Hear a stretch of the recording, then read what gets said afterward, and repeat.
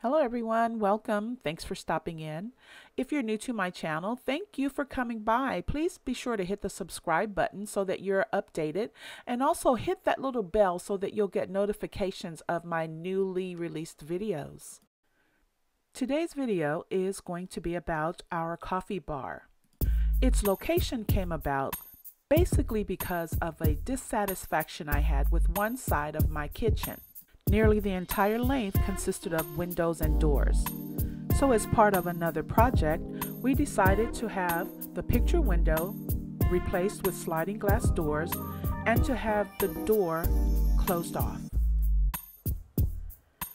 And we were able to install these cabinets in that area, allowing for more storage.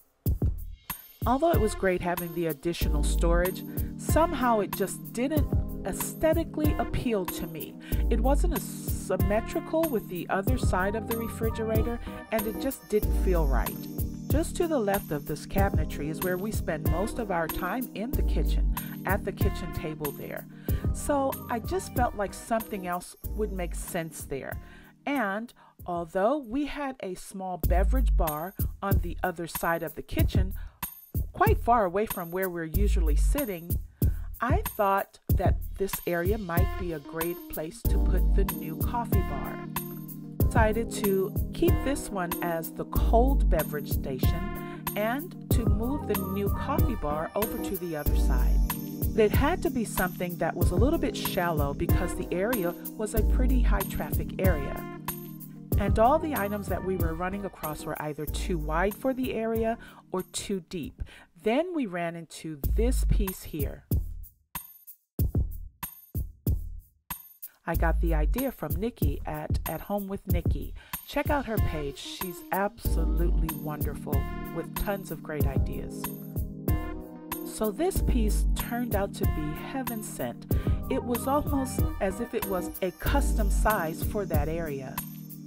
It had a few bad spots on it. It had glass that needed to be replaced.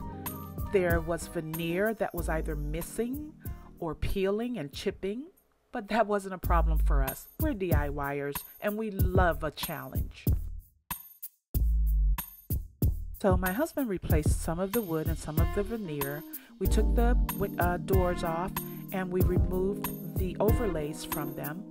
We headed out to Lowe's and had the glass that was broken replaced. They will cut glass for you, as all you need is your measurements.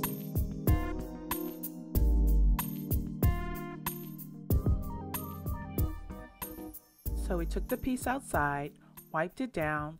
My husband actually did a deglazing on it, or a deglossing, and we began to paint.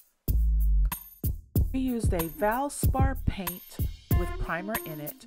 It was not a special paint like a Benjamin Moore Peacock Feathers. I don't even remember what the name of it is.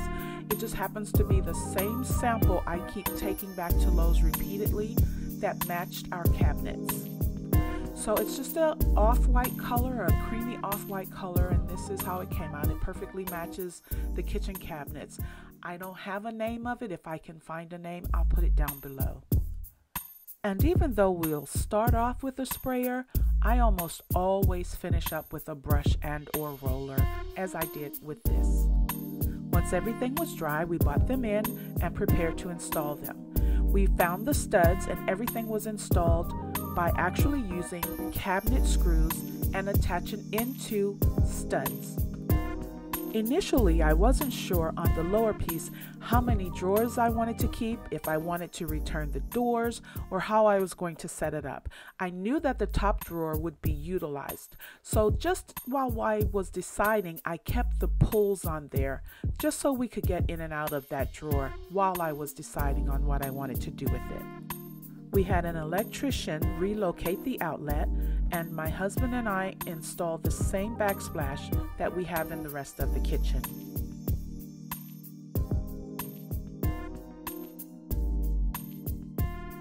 And here's a look at my new coffee bar.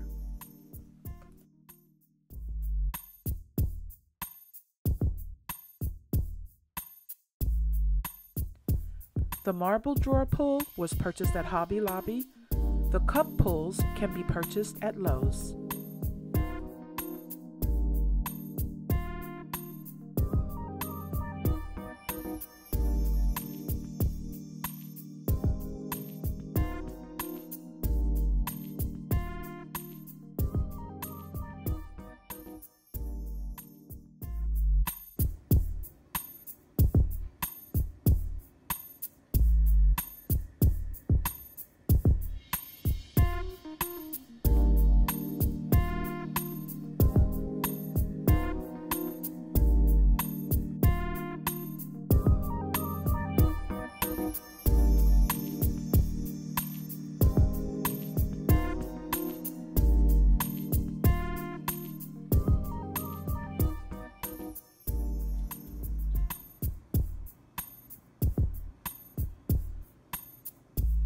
Not only is it a great coffee bar, but it turned out to be a wonderful place for me to display some of my favorite white dishes that was hiding in another cabinet.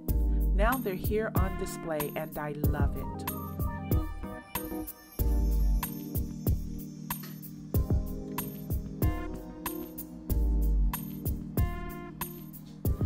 There's still a lot of space on the bottom shelves. I'm not sure yet what I'll use them for, so now I just put a few decorative pieces in it.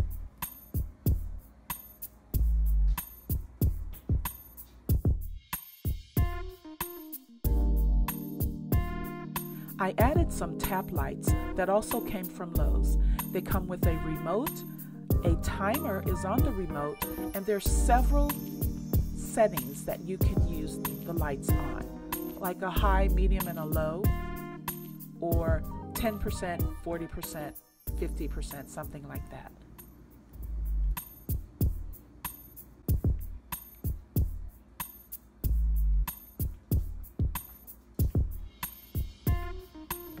Here's a little look at how we organize our coffee. I like a clean area, so I didn't want any coffee storage on top of it, so it's all hidden away here. All of our flavors are right here in the top drawer.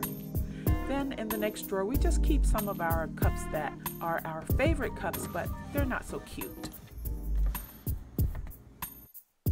And the next drawer, we keep our excess coffees, our refill coffees. And the next drawer is our emergencies. We're in an area of the country that you may have a blackout at any time and you don't want creamer that you can't get to. I learned that with the last storm that we had. So I have creamers down there that don't need to be refrigerated. This top drawer here is where I keep the teas and cinnamon sticks. The drawer on the other side, we just keep some hot cocoa and some marshmallows. We love the way it came out. Our initial plan was to get a slab of granite that matches our granite to go on top of it. However, the company that we love that has rows and rows of remnants is 2 hours away. So for now, we're happy with the painted top. We love it. It's my favorite place to come to in the morning. I want to thank you guys for watching. If you like this video, please give it a thumbs up. I hope you were able to take away some ideas for your own. If you have any questions, please leave them in the comments down below. I'll be happy to answer anything I can for you. I'm sure I left something out. Once again, thanks for watching. Until next time, you guys, this is Karen T saying so long for now.